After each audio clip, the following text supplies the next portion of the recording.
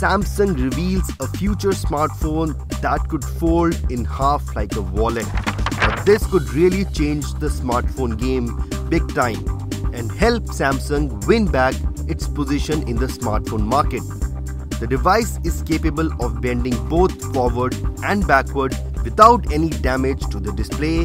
The device includes a folding portion which enables forward and backward bending. The smartphone may bend at any place. Here is the device bent in the ratio of 5:5 and here is the device bent at the ratio 3:7. Further, the device is able to hold a folded position so that it could be used as an alarm clock or a calendar.